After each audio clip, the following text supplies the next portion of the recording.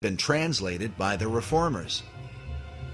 And the council was certainly dominated by the Jesuits, who, as I've said before, captured the universities and majored in academic and intellectual endeavours, and it was by their intellectualism and their scholarship that they ultimately aimed to discredit the Protestant Bibles. Well, they dominated the council, and it appears that the major resolutions of the council were all against the pure Bibles, the Protestant scriptures. In his book on the history of the English Bible, author Benson Bobrick writes that the Council of Trent had declared the Vulgate not only better than all other Latin translations, but better than the Greek text itself in those places where they disagree. And it appears also that what the council did was to actually take from the writings of none other than the great reformer Martin Luther, and they just condemned these directly. For example, they condemned the belief that the apocryphal books, which are in the Catholic Bibles as part of the Old Testament, they condemned the belief that the apocryphal books were not scripture, and they were quite prepared to punish by death any so-called heretic who said that the apocryphal books were not scripture. Now it is true that the Apocrypha was in the early Bibles. I have early Bibles in my office just across the hallway where you see the Apocrypha was, some people say it's not, but in the 1611 King James Version of the Bible, the Apocrypha was there. And previous to that, in the Geneva Bible, the Apocrypha was there, except in some bootleg editions of the 1599 where it was left out. But mind you, it was never to be accepted on the level of Scripture. It was never considered to be inspired, while the Roman Catholic Church makes a pronouncement that it is. But Rome and her Jesuits would not be content with merely condemning Protestant doctrine. They intended to counter the Reformation Bibles. The next step of the Jesuits was to produce their own version in English of the New Testament that became known as the Jesuit Rheims version, because it was compiled by Jesuit scholars in the town of Rheims in France, and later on it became known as the Douay-Rheims version. The Jesuits inserted curious words and footnotes into their translation, in part to justify Catholic doctrine. That's why they worked so hard to translate the Douay-Rheims Bible, because in Matthew chapter 6, instead of saying like Wycliffe did, like Tyndale did, like the Geneva Bible, give us this day our daily bread, they say, give us this day our supersubstantial bread. And so they change, and the Greek word is not supersubstantial whatsoever, but nonetheless they do that to be able to support their doctrine of transubstantiation.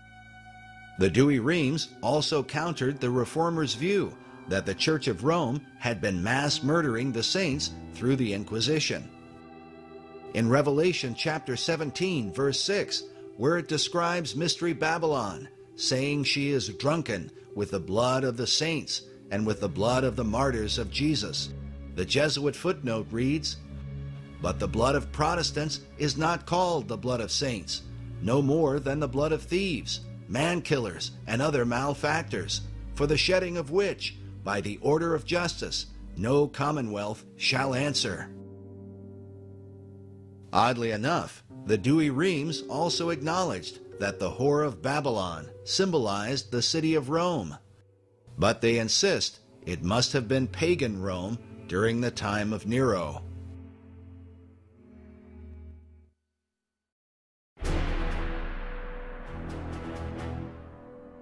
But by far, the most nefarious conspiracy the Jesuits set forth during the Middle Ages was the Gunpowder Plot of 1605.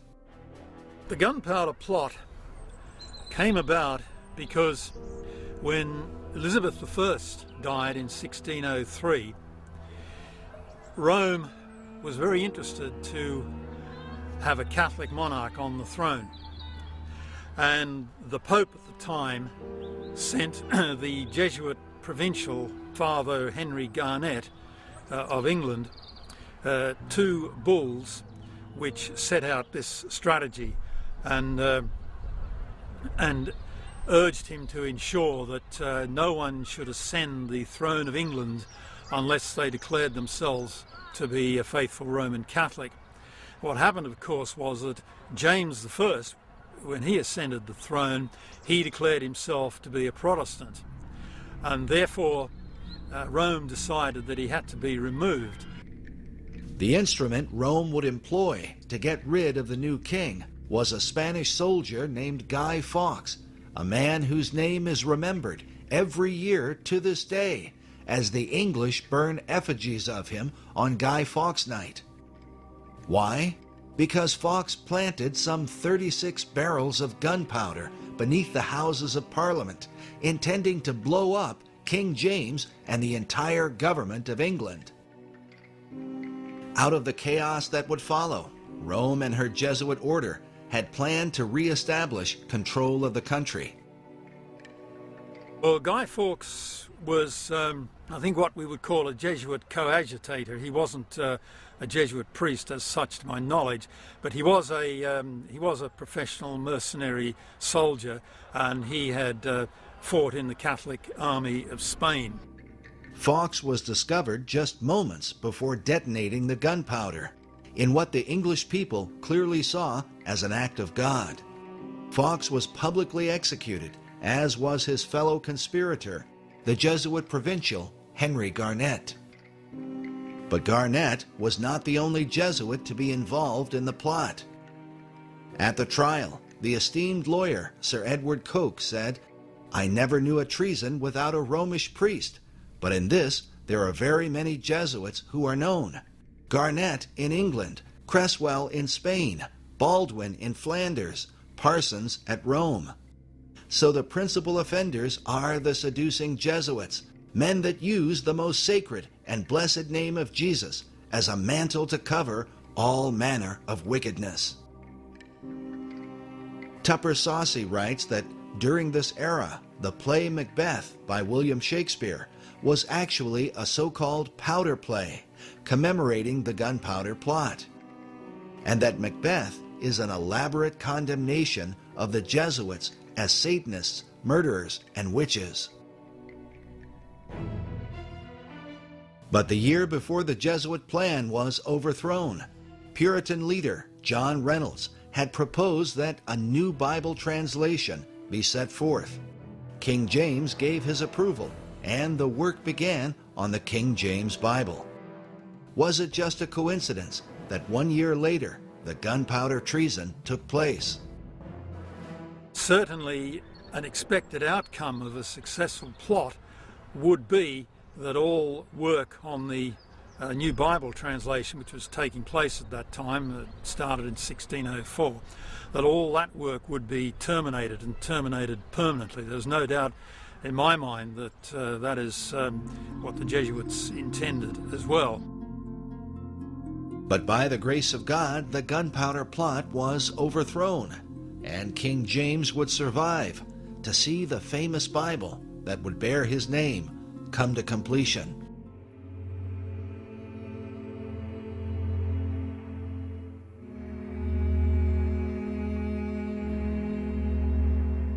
After nearly 100 years of laboring through the fires of persecution and bloodshed, all the while their chief object being the preaching of the gospel and the communication of the Word of God in a language the people could understand, the English Reformation arrived at what many believe to have been their finest achievement: the translation of the King James Bible in 1611. Since 1526, there was a rash of Bible translation and Bible publication, and it all came to a screeching halt after the King James Version of the Bible.